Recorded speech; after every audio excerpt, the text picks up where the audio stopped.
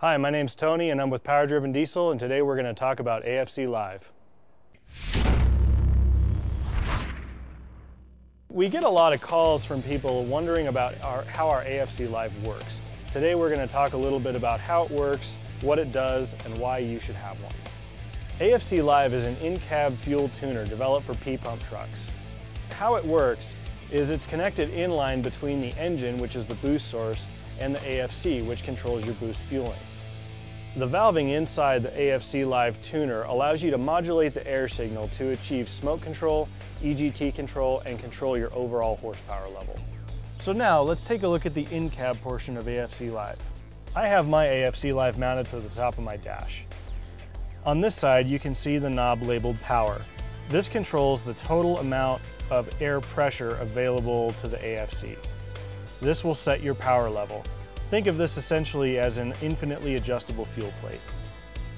The smaller black knob here controls the fuel rate. What that does is allow you to adjust how fast the boost signal comes in. Don't be confused by this gauge. A lot of people think this is a boost gauge, but in fact it's showing you the modulated AFC reference signal after it's passed all the other valving in the controller. Up front here you'll notice a toggle switch. What that does is it allows you to bypass all of this valving up here and receive an unmodulated signal between the engine and the AFC. So today we're going to walk through tuning on my truck. This is a 95 Dodge Ram with a 160 pump. It has 5x14 power-driven injectors, a K27 turbo, and stock delivery valves. It's also equipped with a 6-speed manual transmission. So the first thing we're going to do is demonstrate smoke control in a city driving environment.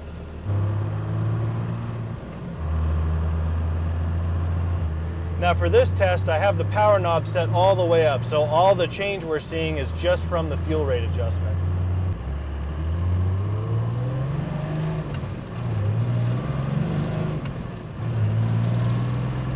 Yeah, that's way too much smoke. That's not going to work.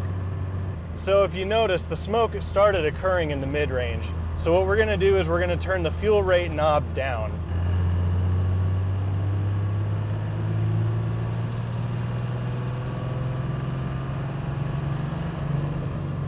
You'll notice there was no smoke that time, but it was a little lethargic, so we're going to give it some mid-range back by adjusting the fuel rate.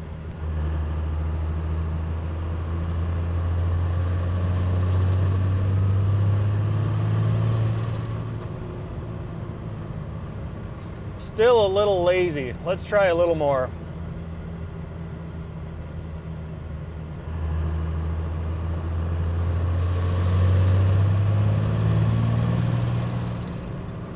Now that one had just a little bit of haze, which is personally where I like it. Your taste may vary.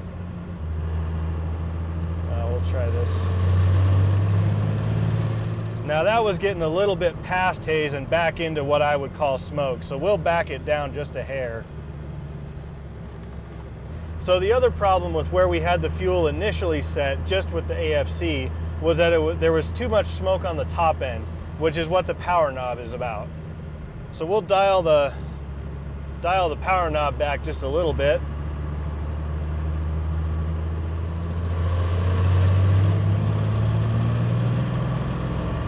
Yeah, and you can see there, it cleans up pretty good on the top end now.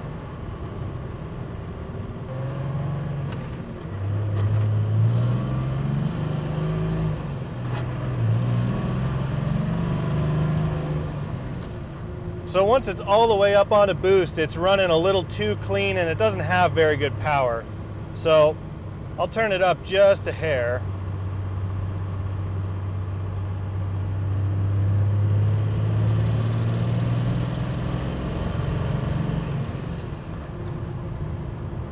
Yeah, so that looks pretty good. So now we're going to demonstrate EGT control on the highway. So first we're going to see what the EGTs look like at full fuel.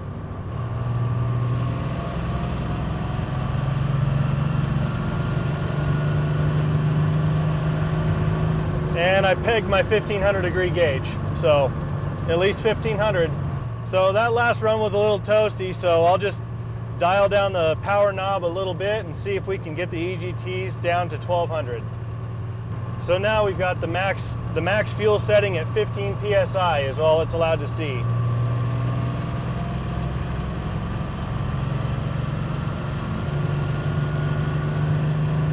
Wow, still 1500. So now we're down to 7 PSI.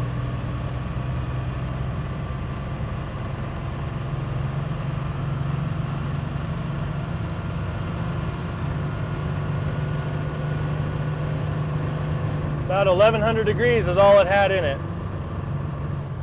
So we'll turn it back up a little bit and see if we can get to our target of 1200. Now the AFC is seeing 10 pounds of boost.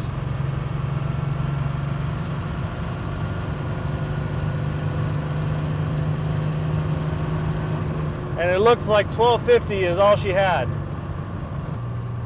So if we wanted to get it down back to a more stock 900 degrees, now it's seeing about 5 pounds, 850 degrees.